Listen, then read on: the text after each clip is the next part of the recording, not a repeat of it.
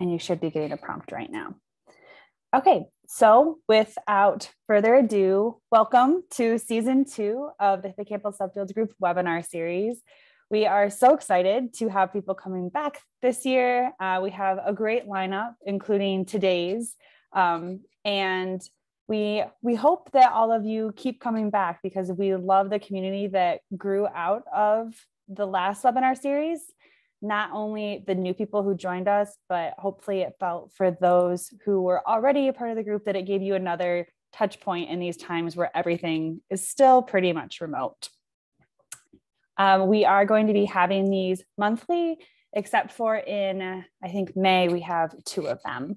And we'll show you the schedule at the end of today's webinar, and we're also going to have it updated on the website at some point in the near future. So I'm Kelsey, I'm a postdoc at Wayne State. If you don't know me before, I am one of the co-hosts, and I'm going to turn it over to Ruban so he can introduce himself and our wonderful speakers for the day.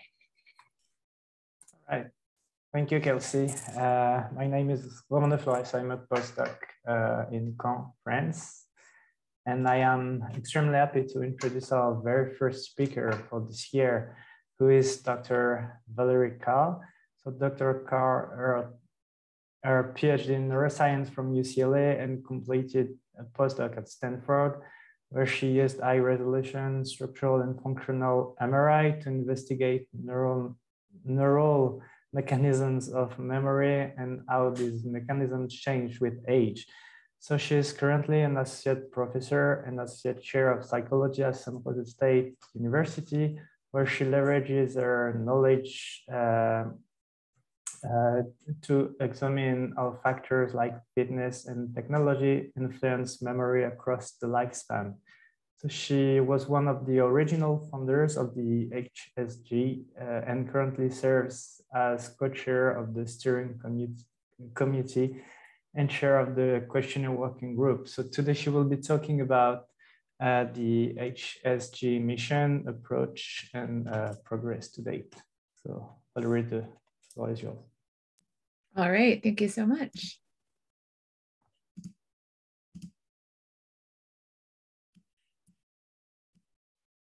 All right, so first, let me just say many, many thanks to Kelsey and Robin for putting this seminar series together for a second year in a row. Super appreciative of all the hard work that you've put into it.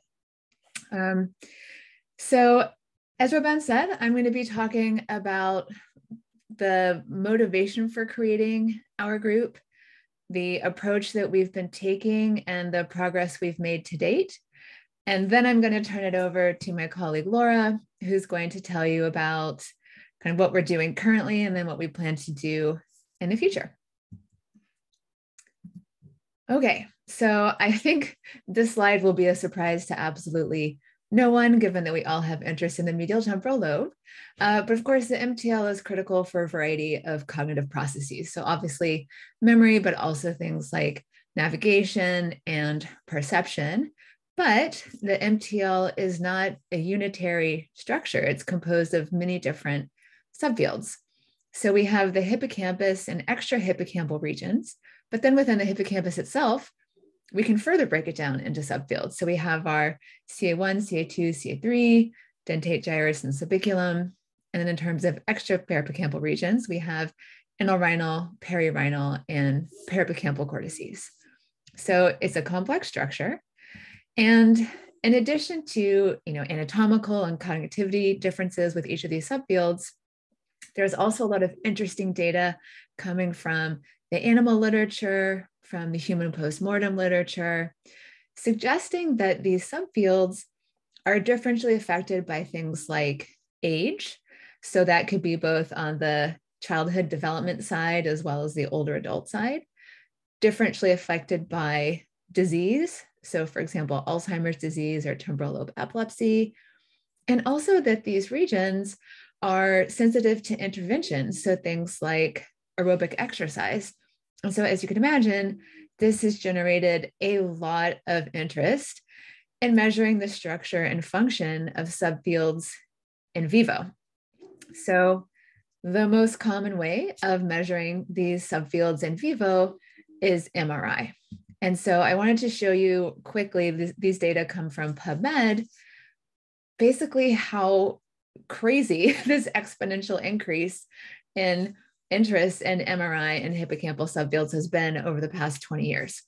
So what we have on the x-axis is just a plot of time starting in 2000 and then moving up to today.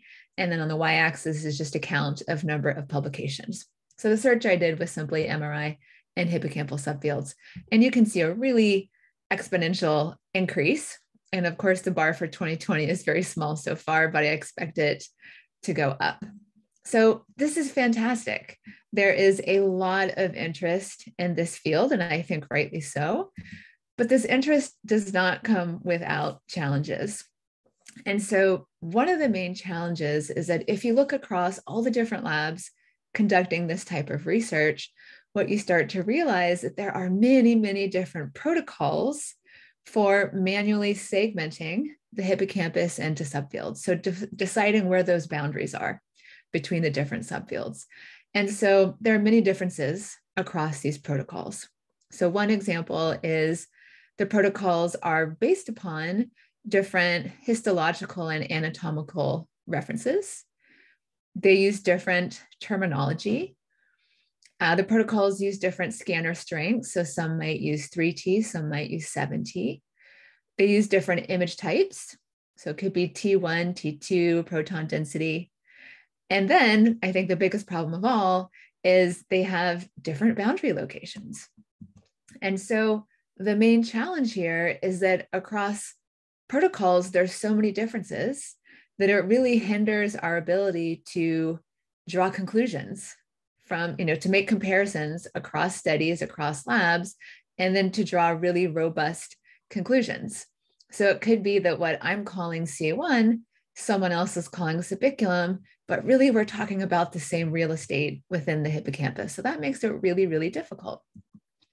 So just to give you some examples of this. So one of the first papers that our group published, and this was a paper led by Paul Yushkovich in 2015, was we asked about 20 different labs to tell us a bit about their protocol. And then also we gave everybody the same brain and asked them to apply their segmentation protocol to that brain. First, what you can see, each row is just a different lab. And then you can see what histology or anatomical references each protocol uses. And you can see there's a lot of variability here. One of the most popular, of course, is the Duvernois Atlas, but there's many, many differences. And as you can imagine, if folks are using different histological and anatomical references, they might come to different conclusions about how to create their protocol. And then here, again, each row is a different protocol. And you can see the imaging modality in this column. So some folks use 3T, some use 7T, some folks use T1 weighted images, some folks use T2. And then here, what you see is the different terminology that people use. And I know there's a lot on this slide, and I definitely want to point you to Paul's paper if you want to read more. But something that we found very interesting is that some people are splitters. So they will separately segment, for example, CA1, CA2, CA3, whereas other people might combine CA1, CA2, and CA3. And you can see there's just many, many differences across just the terminology being used. But I think this was the most eye-opening. So we compared, again, this is about 20 labs. We gave everybody the same brain, and we gave them the brain and the modality that they're used to using their protocol on. So some folks were using T1, T2, some folks were using 7T, but it's the same brain. And we asked everybody, just go ahead and apply the protocol that you normally use, and let's take a look. So this is just one slice of the hippocampus. This is a coronal slice. And again, I know there's a lot going on here, but I just want to draw your attention to the wild differences and where the subiculum CA1 boundary is.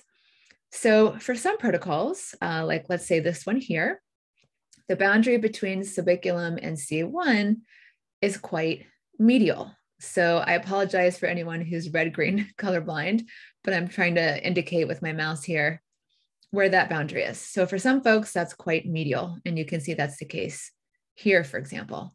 For other groups, it's more lateral. For example, for this group or this group. And that's just one boundary. There are many, many differences across groups and how these boundaries are drawn. And this image is courtesy of Laura, who you'll be hearing from in a little bit. But this is really showing you the challenge that arises when folks have different boundaries.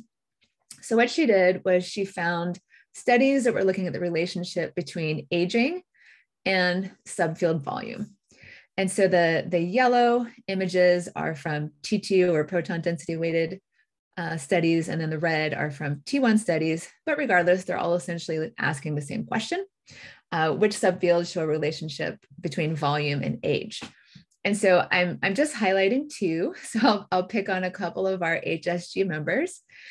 So in this study here, the authors drew the conclusion that the subiculum shows a strong relationship between age and volume. And in this study, it was CA1, as well as you can see some dentate gyrus here. But if you look closely, there's actually a lot of overlap here between what this study is calling subiculum and what this study is calling CA1. So as I said, it's often the same real estate. It's just people are giving different labels. And so that makes comparisons across studies and the ability to draw conclusions really challenging. So that's just setting us up for why did we create the hippocampal subfields group? So we wanted to form an international group of researchers, all of whom are interested in human hippocampal subfields, to develop a harmonized protocol, meaning one that's used across many, many different research groups, for manually segmenting the hippocampal subfields on MRI. And so importantly, we want this protocol to be validated, right? We want it to be based on histology. We want it to be reliable, and we want it to be applicable to different age group, different populations, different health status, right? We don't just want this to be for healthy young adults. So you can see here a map that indicates where hippocampal subfield members are located. And I did just take a look before this talk. We are currently up to about 250 members across 20 different countries. So it's become quite a large group over the years. And I do want to make it clear, if you've joined the webinar today, or if you're watching this webinar, the group is always open.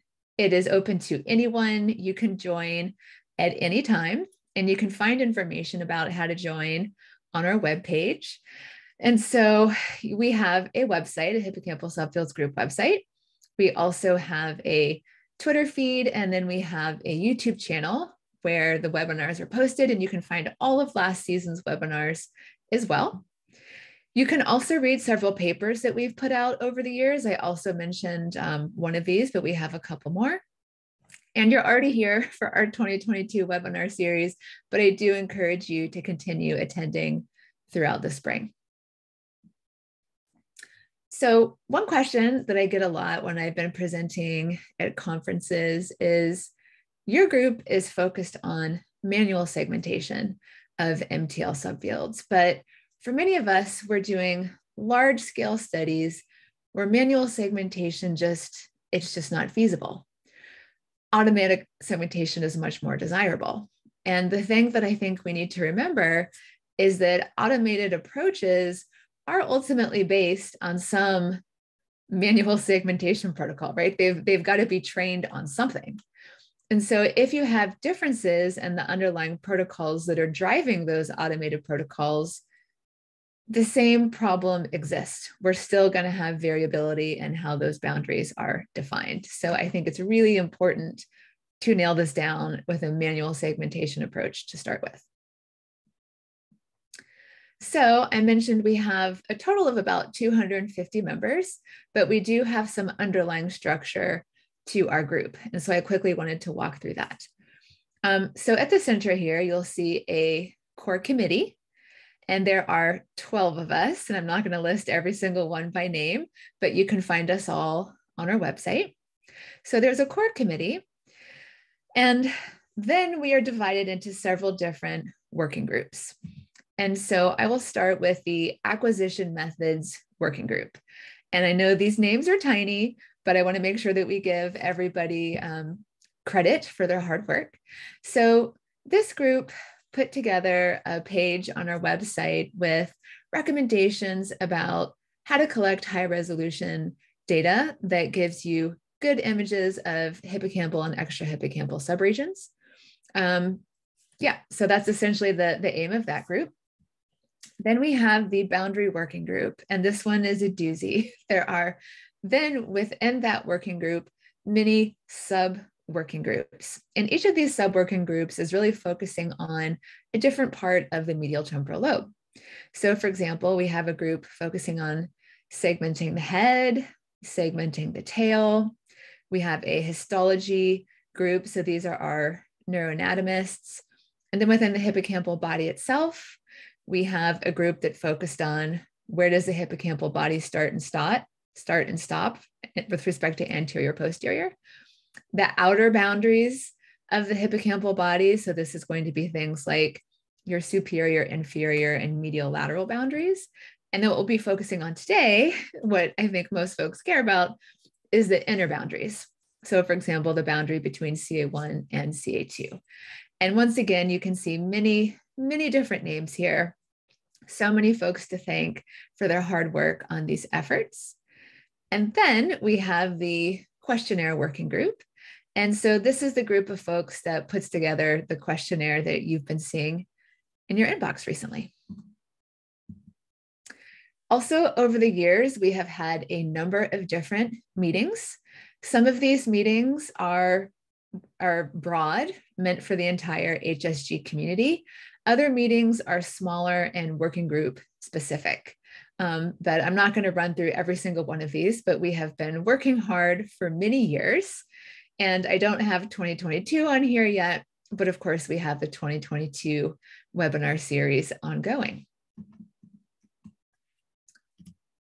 All right, so next I want to talk about, now that we have a little bit of the history, the structure, the mission, I want to talk a little bit about our approach. So again, our aim is to develop this harmonized protocol, but how are we going to get there? So as I said, we want this to be a validated protocol. So what we start with is collecting histology data and working with neuroanatomists to label that data for us. And then we use that to inform the protocol that we are developing. So based on this histology, then we develop rules for MRI. So where are those subfield boundaries on MRI? Once we develop that protocol, we train a couple folks on the protocol, ask them to test it out. And in fact, some of our testers I saw are joined the meeting today, so I want to give them thanks. So they do what we call an initial feasibility check. Test this out, let us know what you think. Let's do some, small scale reliability analysis. Assuming that looks good, then we put the protocol out to the larger hippocampal subfields group and we seek feedback. So we say, here's what we've come up with. What do you folks think? Do you agree with what we've done? Do you have suggestions for how we could revise it?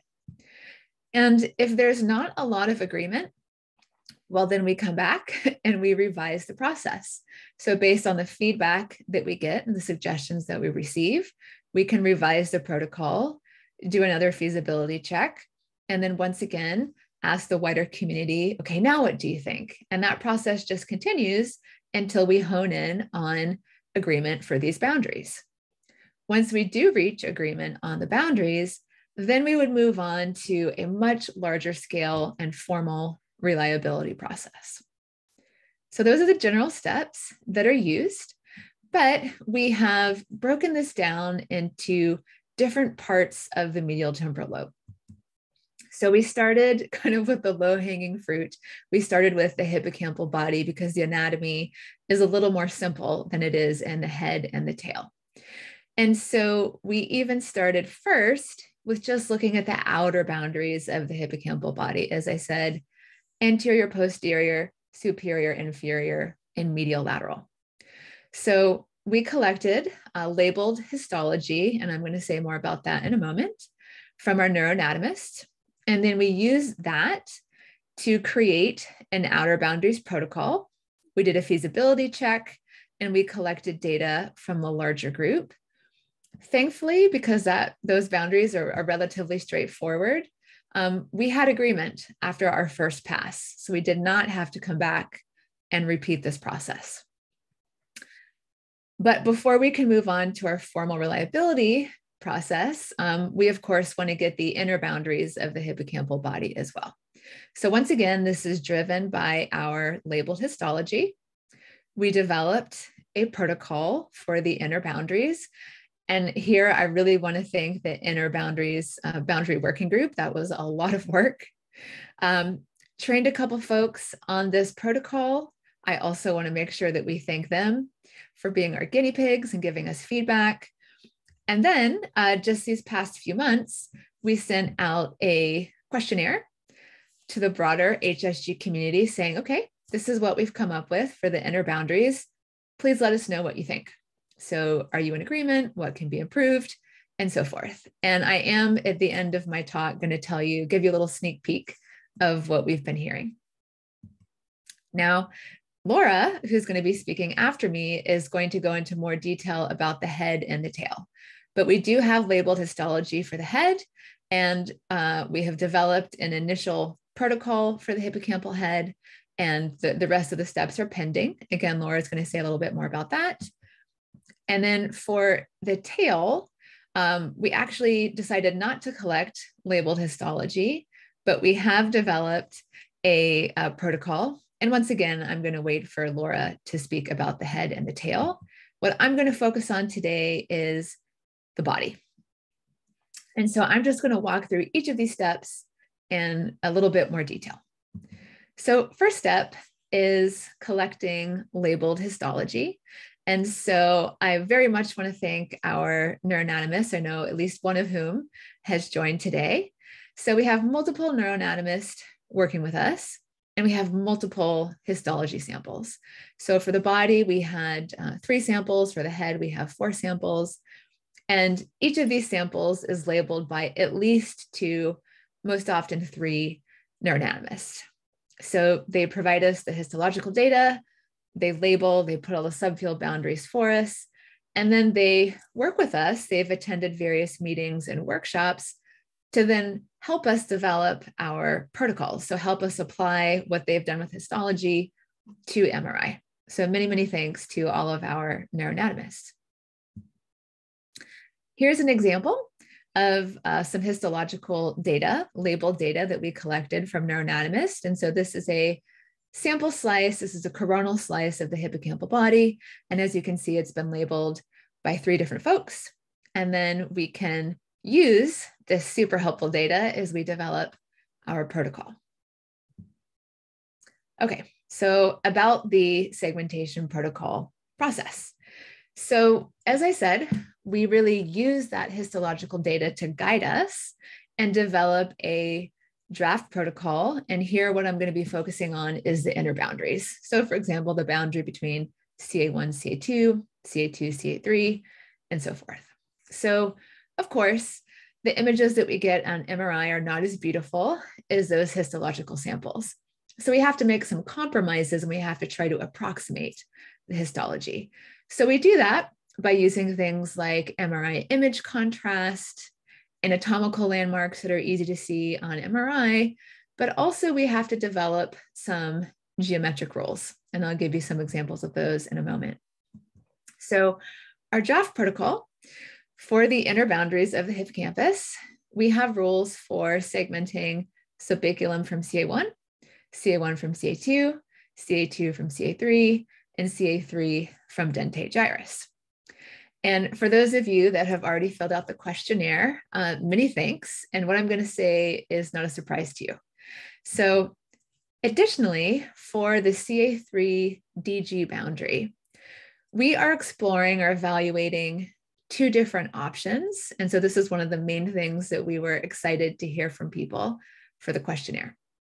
So the 2 options for this particular boundary, one we're calling the geometric rule. This is a little bit more simple. It's easy to understand. Our initial feasibility testing shows that it is more reliable. However, it may be less valid. It may be less of a close match with the histology. So then we developed a second possible rule, which we're calling the in-folio rule. It is more complex. For those of you that have filled out the questionnaire, you got to see this in detail.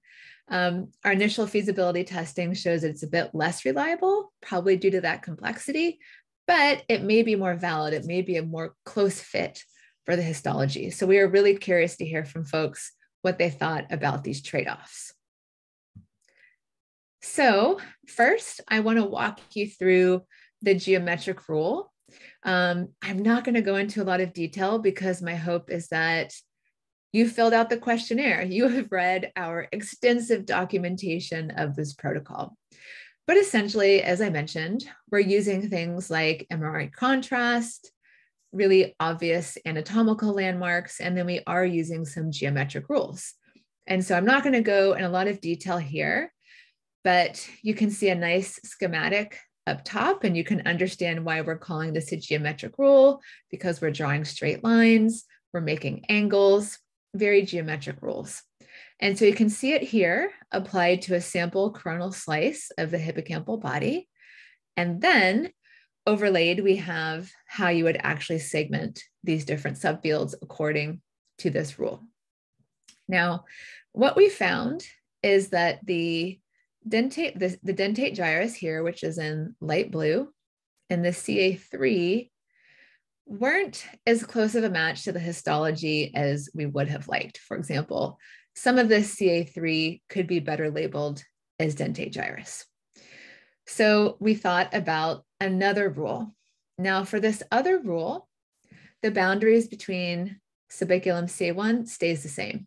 CA1, CA2 stays the same. CA2, CA3 stays the same. The only thing that differs for the rule that I'm going to describe is the CA3 dentate gyrus boundary. Otherwise, everything else is the same.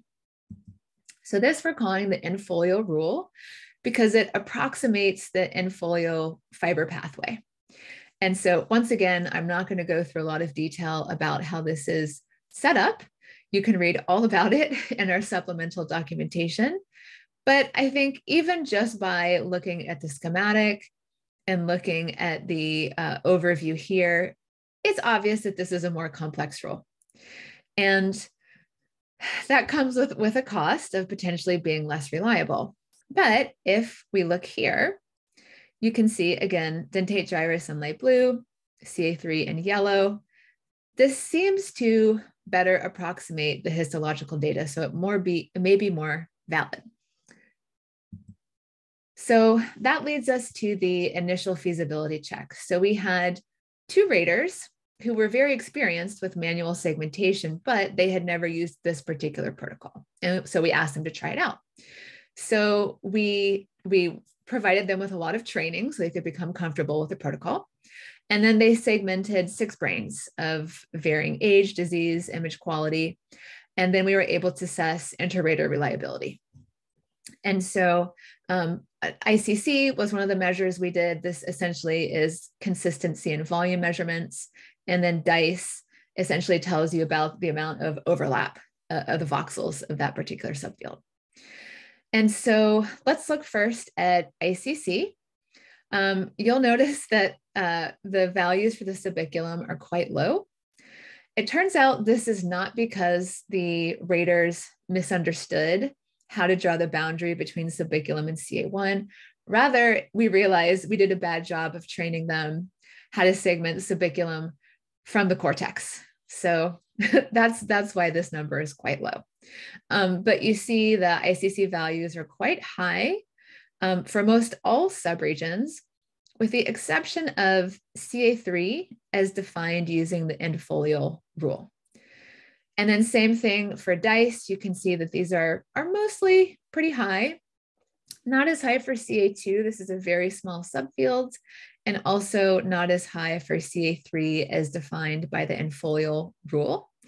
And so what this tells us, at least when we're considering the geometric and the in-folio rules, is that there does seem to be less reliability. for the in-folio rule, again, likely owing to its complexity. So now that we have this protocol developed, we've done this initial feasibility testing, we decided it's time to get feedback from a larger community. And I want to pause here to give Anna Doherty and her team 1,000 thanks for those that have filled out the questionnaire. You have seen the sheer amount of data and materials that she produced. So she wrote up all the verbal descriptions of the subfield boundaries. She put together a kind of in a nice format, the histological data, all of the sample MRI images. She worked on gathering up the initial feasibility test. She wrote a 70+ page supplemental document. She provided sample data sets, and she made extensive training videos. So again, 1,000 thanks to Anna and her team for their hard work. As a member of the questionnaire working group, I comparatively had it much easier. I just had to take all that fantastic material and copy paste it into a questionnaire. So the questionnaire, for each of the subfield boundaries that the protocol includes, so for example, the boundary between CA1 and CA2, we asked folks, how clear is the description of this boundary? How clear are the images that we've provided? We also asked people the level of agreement, and this is just a Likert scale from 1 to 9, the level of agreement with each boundary. And then, as I mentioned, we have these two versions of the CA3 dentate boundary. And so we asked people, do you have a preference for one of these over the other? And then for all of the boundaries, let's say they don't agree, what suggestions do they have? And so that is something that we just sent out in December. And so far we have received responses from 22 labs. We did give a couple labs an extension, so we're hoping to get data from a couple more labs. And I just want to pause here and say, for anybody that is watching this webinar or is going to watch the recording in the future, if you want to fill out this questionnaire, but maybe you did not know that existed, so if you're someone that has manual segmentation expertise and you want to weigh in and give us your opinion, please reach out. We would love to add your data. And it's not too late. So we can give you a bit of an extension. We would love to hear from you. But so far we have feedback from 22 labs. And I want to give you a little bit of a sneak peek of what we heard from these labs. However, I don't want to give all the data yet because we still have a couple labs that haven't submitted their data. So all of the boundary descriptions were rated as extremely clear. So on a scale from 1 to 9, they were all at least 8.4 or above out of 9. So again, 1,000 thanks to Anna for writing such fantastic material. The one that was rated lower was the CA3DG in-folio pathway, or boundary rather. And so folks just found that one to be a little bit more confusing, a little bit less clear. And that wasn't really a surprise to us. We figured that would be the case going in. So that's just how clear did people think the descriptions were. But we also asked folks, do you agree with these boundaries? And what we were really excited to learn is that there was high levels of agreement with all boundary rules. And so essentially the way that we assess, does someone agree with this rule or not, is on a scale of 1 to 9, did they give a rating above 5, indicating pretty strong agreement. So for all of the rules that we proposed, we had more than 2/3 agreement, so upwards of 68%. However, the boundaries with the lowest agreement, again, it's still high, but the ones with the lowest agreement was the CA1, CA2 boundary. So that was 73% agreement.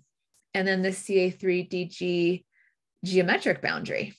So the CA1, CA2 boundary, I think, was a little more controversial because many folks don't typically segment this boundary. They don't typically separate those two. So I think some people didn't feel quite as certain about this. And then for the CA3DG rule, the geometric rule, interestingly, this one seemed to be pretty polarizing. a small number of people felt that it really didn't capture, it really wasn't very valid. Whereas a lot of people felt that it was straightforward and worth the trade-offs. So that one was a little bit polarizing. And then lastly, we asked people, okay, given what you've seen about these two options for DGCA3, which do you prefer? And there was a strong preference for the geometric rule, about 2-to-1 preference.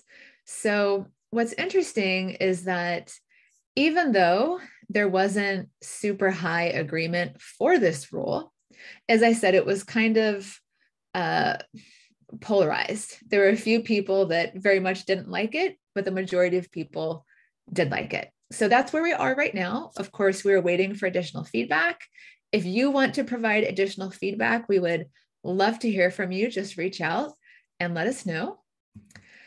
And that's it for me. So I'm going to turn it over to Laura, who's going to talk about current directions and next steps. So I just want to thank you. And as I said, please reach out if you in particular want to complete the questionnaire and you haven't yet. You can find my email address here, and you can also find all of our contact information on the website. So thank you very much.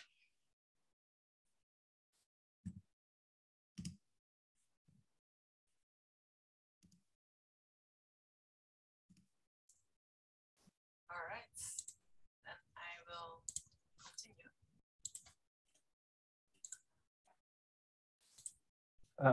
Yeah, so thank you very much, Valerie. Laura, I can introduce you very briefly, and it's a real pleasure to introduce you as a second speaker and the last one for today. So Dr. Wiese earned her PhD in neuroscience from Utrecht University in the Netherlands and completed a postdoc at the University of Pennsylvania.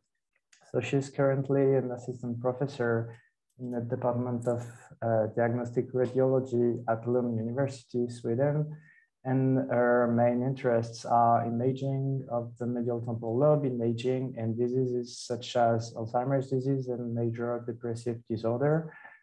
She is involved in the development of new tools for assessing medial temporal lobe structures, but she is also interested in investigating how these medial temporal lobe structures relate to aging, disease, and cognitive functions, such as memory. And yeah, today she'll be talking about the HSG current and future. Laura, the floor is yours. Thank you, Robin, for the introduction. I'm very excited to talk about our current and future efforts.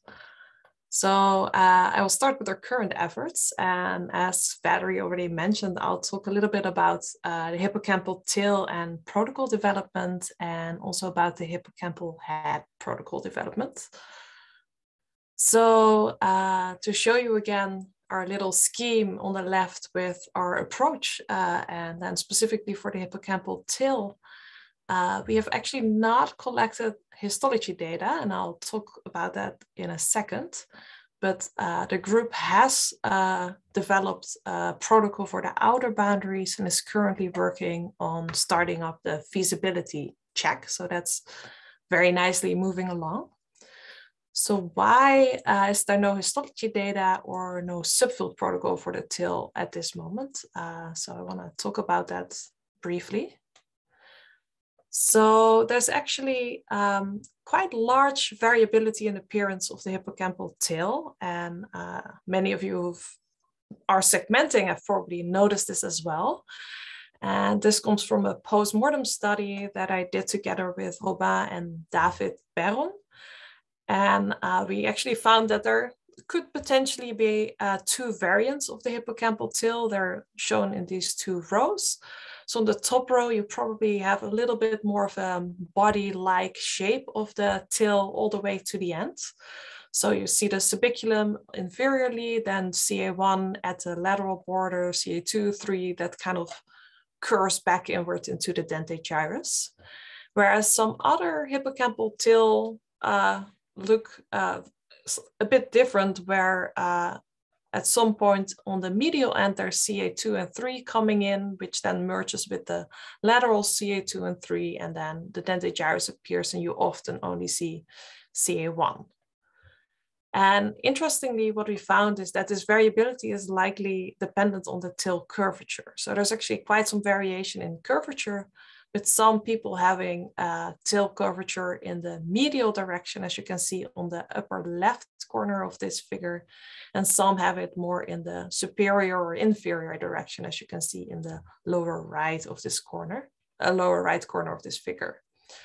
So, and actually what we found is that this body-like shape appears more when reslicing the tail perpendicular to the curvature. So it actually seems that this variability is likely due to the curvature of the tail. So you can see that in this figure, that if you on the top row slice it in the coronal plane, you can see this kind of weird appearing tail structures.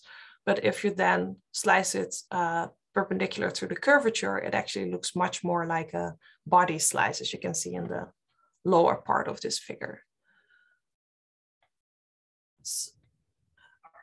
So that, of course, would make it a little bit more difficult to develop a subfield protocol, maybe not impossible, but then combining that together with often limited contrast in these T2 weighted high resolution images, which are quite anisotropic still, you can see that there's not that much detail in the MRI scan to really make out any of the details that you would want to see to do subfield segmentation.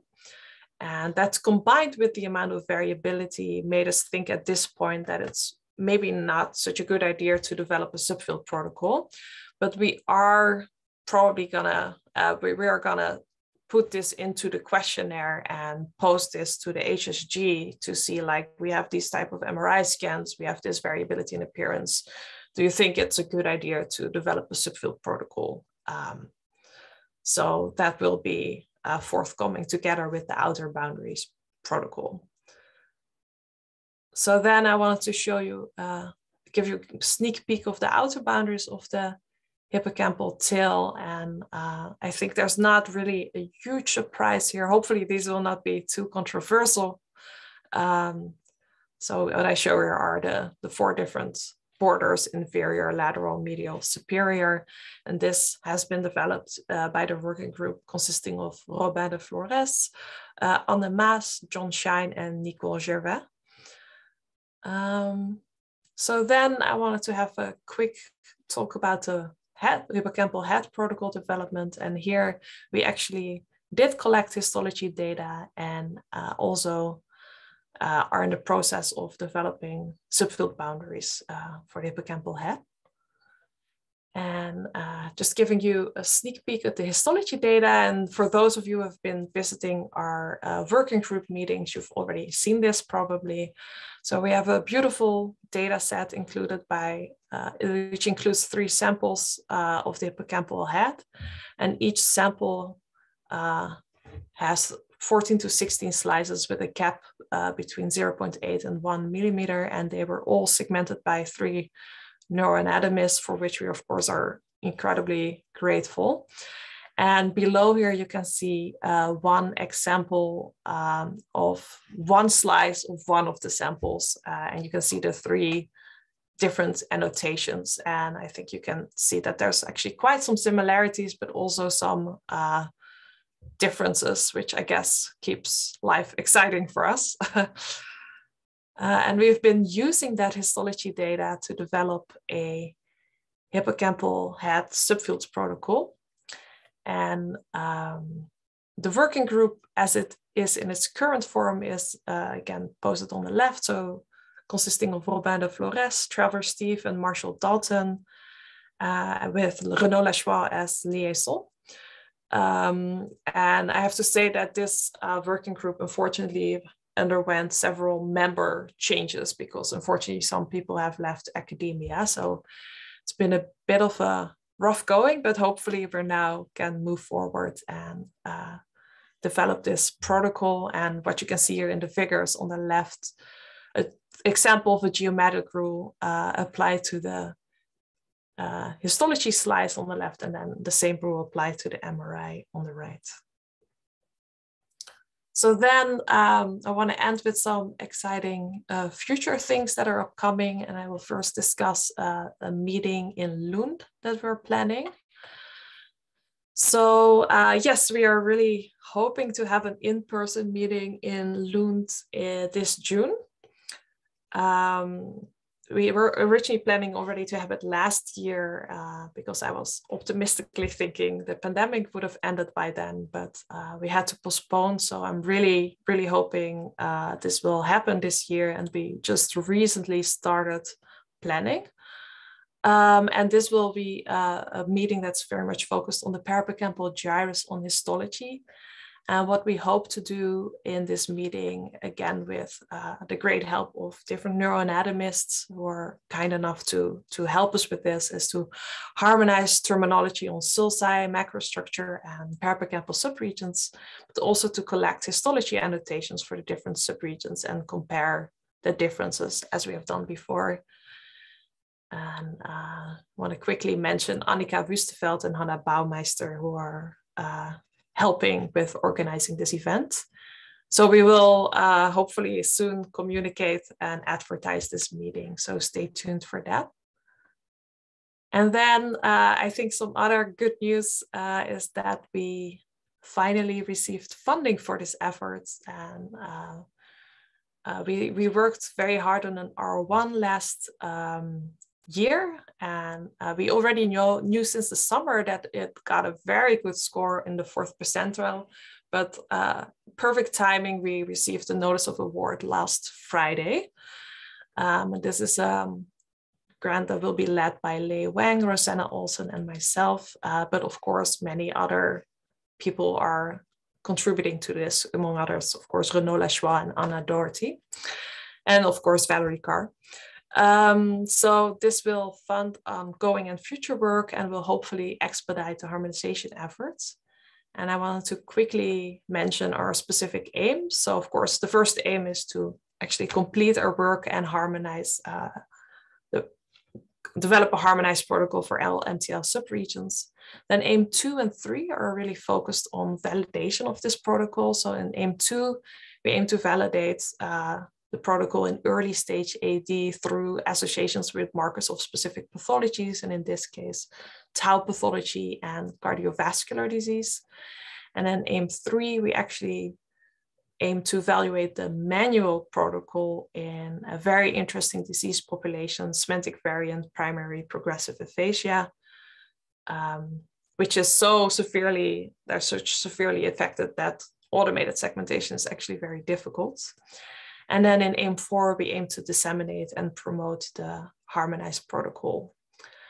And we have recently started talking about this work, and we'll probably start with a best practices paper, which will likely focus on quality assessment.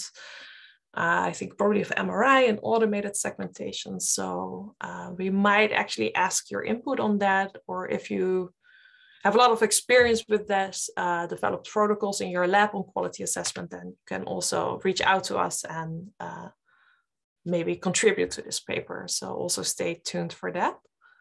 So those were our exciting future plans. So if there are any questions, then I think Valerie and I are happy to take them.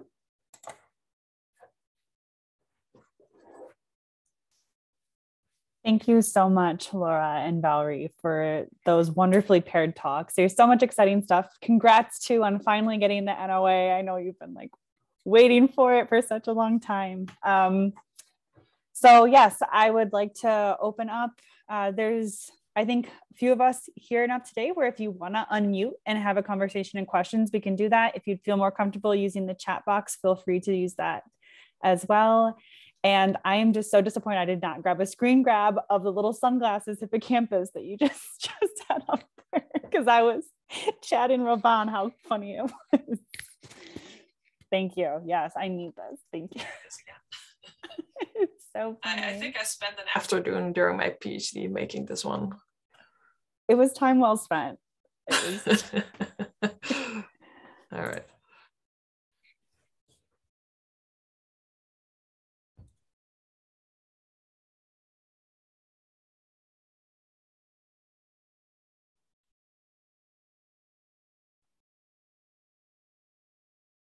Nice crickets. I don't know that I have any specific questions about what you've done out, but I guess the question I would have that maybe would be of interest to everyone is something that Valerie could answer, and that would be, just because we got a sneak peek today, given the extensions, when do you think that people could anticipate, maybe at the earliest, obviously not holding you to anything, of disseminating those results more broadly?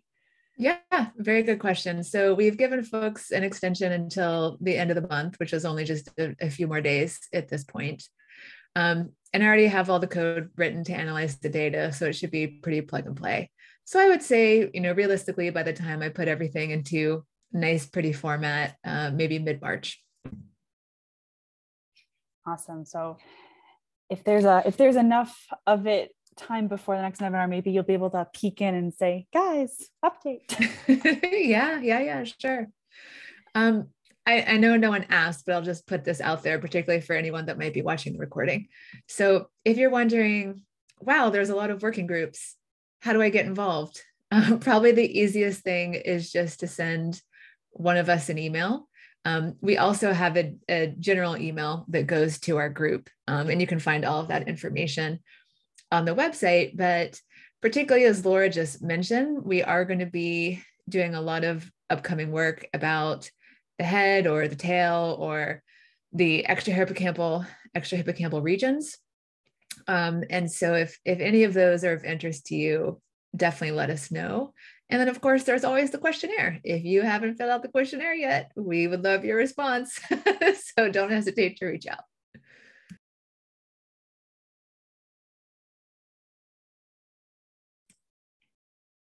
Valerie, it's Rosanna. If nobody else has a question, maybe I can ask you. I don't think you said, you gave a wonderful presentation, but I don't think you said how we judge whether we've reached consensus or not. And I was just wondering if you wanted to speak a little bit about, I know you probably don't want to give away yet of whether we're going to reach consensus the first round or not since we're still awaiting results, but do you want to just say a little bit about how we are hoping to reach consensus? Yeah, that's a fantastic question. So for given subfield boundary, I keep using CA1, CA2 as an example. So we asked people on a scale of 1 to 9, how much do you agree? So 9 indicating more agreement. And so essentially to determine, have we reached consensus across, let's say, the 22 labs that have filled this out? We do a binomial test, very simple. Is there more agreement than disagreement? And so on a scale of 1 to 9, we count agreement as over 5, so 6, 7, 8, or 9. And we count disagreement as under 5, 1, 2, 3, 4. So essentially we count up how many labs disagree, how many labs agree. We do a binomial test. Is there more agreement than disagreement? So pretty straightforward. And yes, I know so far what we do and don't have agreement on, but I don't want to bias in case anybody is watching that hasn't filled it out yet.